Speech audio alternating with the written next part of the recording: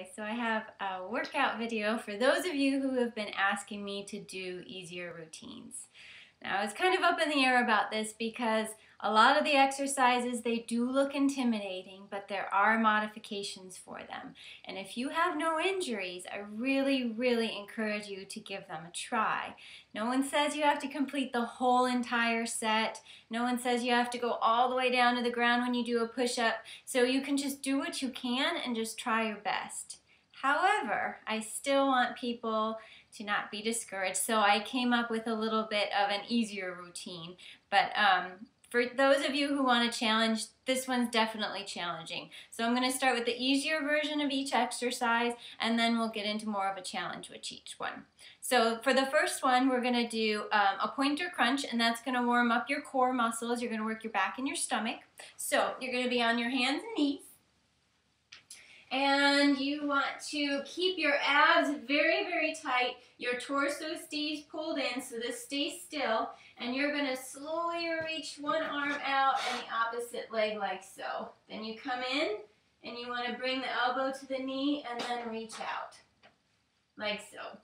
So you're going to do either one side at a time, and for more of a challenge you can switch sides. So you do one over here and then one over here. So you want to keep everything as still as you can. Now, a harder version of this, for those of you who want a little bit more oomph to the exercise, you're going to be doing a plank. So you're up in a plank. This is much tougher, and you're going to try and reach out, opposite arm and leg, and then come in. Now, if you're really good and really strong, we'll see if I can even do this. You're going to reach out when with balance, tight stomach muscles, pull the knee into the elbow, and then come down like so. So, with those, I suggest you alternate them, but if you're really strong, you could just get one side done at a time. And whether you want the easier version or the harder, you want to do 10 to 20 each leg. So you want enough for you to feel like your abs are getting a workout, your lower back, your glutes, and the shoulders are going to be working hard with that one as well. Right after that, if your wrists are feeling good, you can come up from that and shake out your wrists a little bit if your wrists are weaker. You're going to be coming into a pike position, which is your hands are underneath your shoulders and your butt's in the air, and you form like an upside down V. And what you're going to do is keep your ears in between your biceps like this.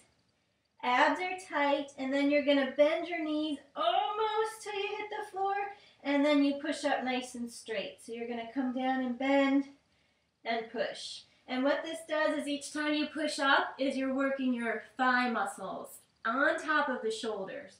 So the shoulders are doing a lot of work here, the stomach's doing a lot of work, and we're squeezing up those legs. Now if you want a better exercise for those quads, you're going to bring one leg up, and then you're just going to do it one leg, which is much more challenging. You're going to push down low as you can and back up, and then you'll switch. So if you do it with two legs, you want 10 to 20, depending on the strength of your shoulders. You can even take a break in between. And if you do it with one leg, try and do 10 to 20 each leg as well. The next exercise we have are pull downs. These are for your back muscles, right in through here, and the arms, of course. You're going to grab a resistance tube. You can either stand up while you do this, you can put your legs in a staggered stance, or I like to come down to the floor and kneel. So you're going to keep your abs very tight, and you're going to pull elbows out to the side, squeeze your shoulder blades, open your chest, and then back in like so. Back and squeeze, like so. You want the resistance to be challenging, so exercise is not supposed to be easy. If you do 15 to 20 of those and don't feel it in your arms, it's not strong enough. So make the band tighter by wrapping it around a couple more times, or just keep walking backwards. Either way, make sure you have a lot of resistance and tension in there. If you want more of a challenge, you can always do a pull-up. So I'm all about pull-ups. If you want to modify a pull-up, you can do a jump along with your pull-up. You can rest after each pull-up, whatever works for you. You can do half pull-ups, half pull-downs, anything where we're working the back muscles here. So the next one we're going to do is a sit and stand. So you'll need a chair. I have an ottoman here, about the same height as a chair. And what you're going to do is you're going to stand a couple inches away from the chair. We want those abs tight, and you want the arms up over the ears, so we're working on those shoulder muscles. And you're going to send your hips back, tap the chair, and then come up and squeeze those glutes. So you're barely tapping the chair, and you're certainly not sitting down. If you need to sit down, you can do so and work your way up from there. And make sure your weight's in your heels. So you want your weight to be way back in those heels, and you're pushing through the heels so you feel your glutes. You don't want your knees to bend forward. You want your hips to go back. Okay? If you want more of a challenge with this one, you can add a jump. So we can put our hands back behind here if you're jumping. You're going to tap down and throw up a jump there. A little bit tougher, and if you still want more of a challenge, you're going to do this with one leg. So you're just going to stand up, one leg, come down and tap, and stand, and you'll switch off. Either way, 2 legs or 1 leg, you want to make sure you evenly do it on the 1 leg. I think we need 20 to 30 sit and stands, and if you want to do like 10 one-legged, you can. But at least do 20 to 30 if you're going to use 2 legs. The next one are push-ups. Of course, we're going to put push-ups on here.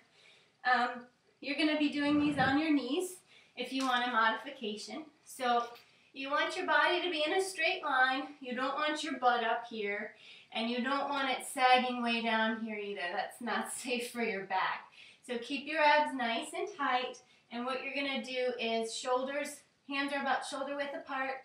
You're going to come way down and push and squeeze up into the chest. If you want more of a challenge, of course, you can do that full push-up all the way down, coming up, and we have 10 to 20 of those. Now we have a bicycle crunch challenge as well. So you're going to be on the floor doing a bicycle crunch. Hands are behind the head, legs are up, and you're going to go from side to side. If you want this to be harder, you just drop your legs lower. And if this is too tough for you, you can just do 1 leg at a time and put your foot back on the floor. Now for your cardio portion, you have 25 jumping jacks. So the jumping jacks, obviously everyone knows what they look like. You come out, back in. If they're too tough for you and you can't jump, you can just do 1 at a time and reach. You're going to do 25 of those. And then you have 25 mountain climbers. So this is when you're on your hands again. You're going to bring your 1 leg in and switch back and forth. And for those of you who are a little bit stronger and want a challenge, you can add a jump. So you have 25 of those as well. And the jumping jacks and the mountain climbers, you're going to do 3 sets of those. So you're going to really burn some calories during that. Do the best you can. So there's the easy does it routine, and I hope you enjoy it, and I really hope it challenges you and you try to move on to more difficult exercises. You can do it. All right, we'll see you next time.